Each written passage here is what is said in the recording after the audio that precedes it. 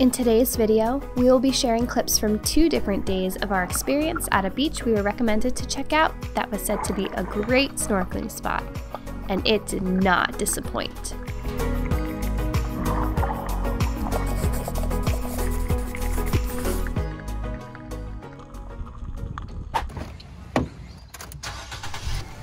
It's a 10 to 15 minute drive from Eagle Aruba Resort, and from what we found, there are 2 small parking lots right off the road. We stopped at one the first day and tried the other the next day. We found a nice little pull-off with some cabanas right on the water, so good access, and some people are snorkeling, so we're going to do the same thing. We're about to get into the water. Oh, it feels so good. It's so hot. I'm ready. You ready? Yeah. All right, on 3, let's go under. 1, 2, 3. Immediately, even close to the shore with the water just barely above our knees, there were fish. Lots of silverfish, but then we started to see more colorful and interesting fish.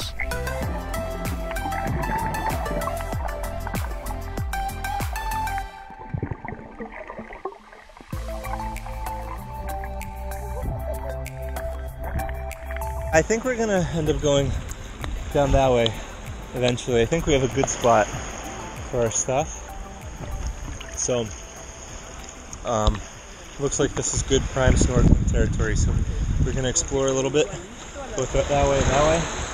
And if we see anything cool, I'll show you.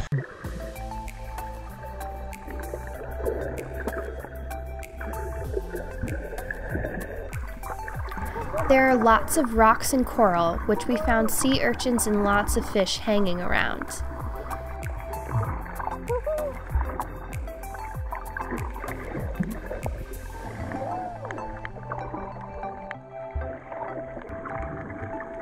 You can see the yellow and pink fern-looking things disappear as Alex gets close.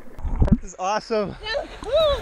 All the coral and the different colored fish. Yeah.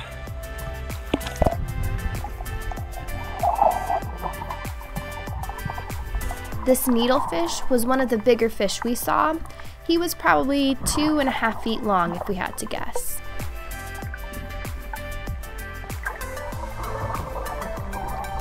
This flounder camouflaged so well with the sand. I'm surprised we found it. I think Alex did a pretty good job of keeping up with it. Wow.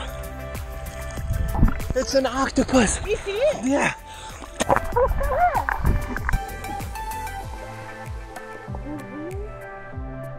Wow. That's crazy. By the way, we're not touching any coral or wildlife. I am following them a little bit, but we're trying to not disturb their natural environment. Did you like it? Yeah. Oh, that was cool. It's our second full day in Aruba, 7:30 in the morning, and we're going back snorkeling today at a really cool spot that we found yesterday, and we're stopping a little bit further down the shoreline. Look how bright it is already. So we're at an extension of the Boca Catalina Beach.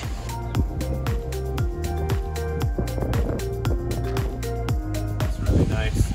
There's a lot of rocky parts, which would be good for snorkeling, but there's also sand where you could get in, and it'll be good because we'll kind of see our car from the water, so you don't have to worry about that. So let's go check it out. So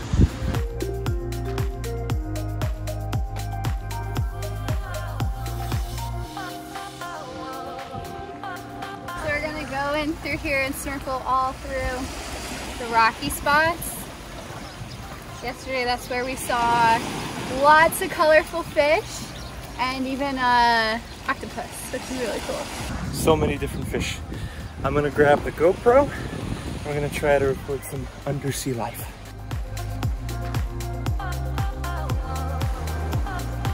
You excited? Yeah, we're gonna go under the water. Under the sea. This second day, at a spot a little further from our spot the day before, we got to see some pretty cool things.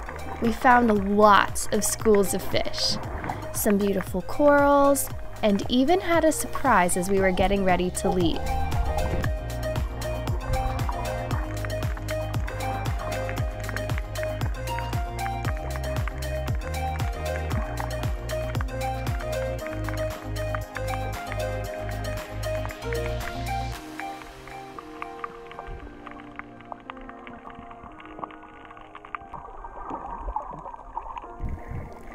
Alex got some pretty cool shots swimming through the schools of fish.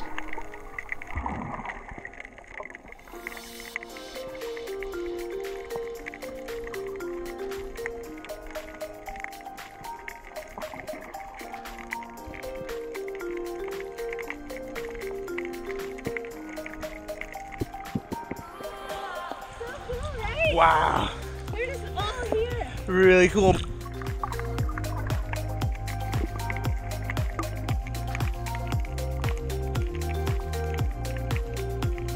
The water's so salty, you can't sink even when you exhale, which is annoying. A little, wish I had weights.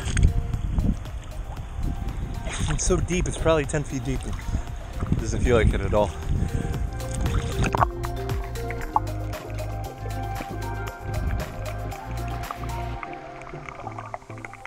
I found a really pretty black one that's striped yellow.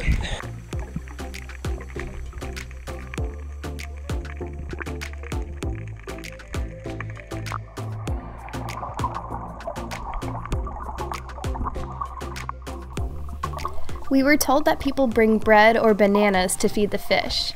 We didn't have any with us this time.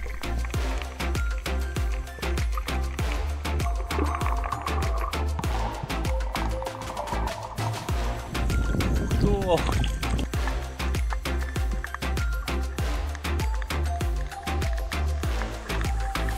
So Sarah found an eel. That is so weird.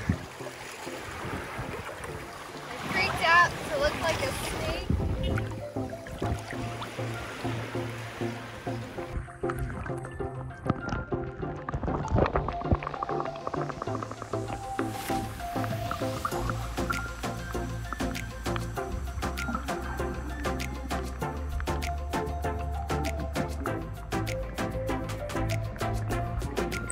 So it's 9:30 now. We've been here for, I guess, an hour and a half. And we're gonna go back and get breakfast. But this was so cool. We swam through schools of fish. There were so many like striped fish. And we ended the day seeing an eel right by the shore. It was awesome.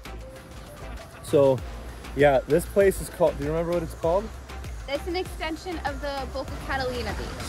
So part of it's down there. And then there's another parking lot with cabanas down here. Yeah, but it's like super convenient because you can hop in right there. There's like a sandy portion that you can walk out pretty far and then the corals start. But it's really convenient because we parked right in this lot. You could hang your stuff under one of these cabanas and just go and enjoy. And you know it's a good spot for snorkeling because you have the boats coming here to bring people to snorkel. That's right. Oh, that was so cool. Yeah, that was.